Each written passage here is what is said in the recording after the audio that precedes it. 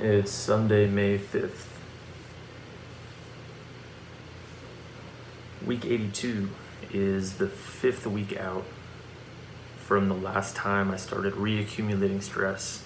And this was a very, very stressful week. Everything felt really heavy, even though it's in gratuitous amounts of volume.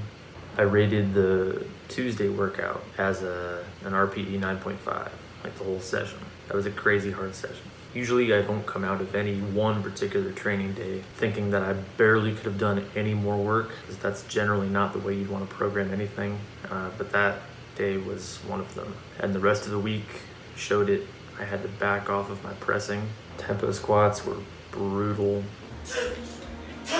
I actually skipped my pressing entirely on Saturday because it was all gone. And then the deadlift volume couldn't happen. I just had to do a triple, a really light triple. It was all gone. I think what'll happen next week is I'll deload. How I'm gonna deload, I'm not sure yet. Because I'm coming from a place of doing a lot of volume, I would love it if I could reduce the volume and continue the intensity. The next couple of weeks would be less volume, more intensity, and I would do that for a few weeks until I continue to just taper down stress and then end up in a little peak. I don't really know how that's gonna play out, but that's the plan.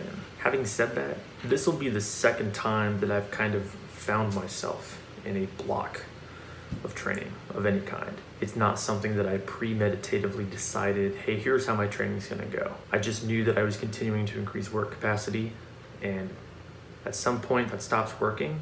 So these last two experiments around 5 or 6 weeks is where all that stress carries over too much and it becomes a problem. I'll see how this one goes, if I can predict it right or not. Either way, it's going to be a learning experience. Whatever I learn, I can apply that to future blocks. And the first time that I actually attempt to make a block of training, whether that be 3, 6, 9, 12 weeks, whatever, I'll be able to set at least some pretty good hypothetical guidelines as to where I would expect myself to be.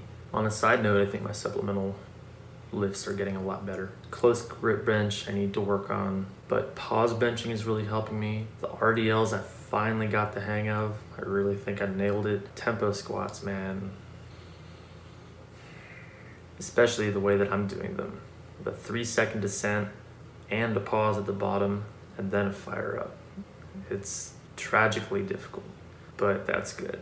Hopefully I can continue to drive intensity and decrease this volume. I want to be able to turn this volume into more intensity. I miss the intensity. I think for the last, many months, I've been doing stuff like 6 sets of 4, 7 sets of 4, 4 sets of 5, even 4 sets of 4 on a squat. I would still consider that moderate high volume. So if I can get back to something like, 2 triples and peak up to singles, doing singles again. This is the reason why I would want to do that, is to get the different adaptation. The whole purpose of going back to less volume, more intensity is because I've been doing more volume for a long time. I feel anyway like I have adapted to that as much as I can without paying too much in diminishing returns. So we'll see what happens.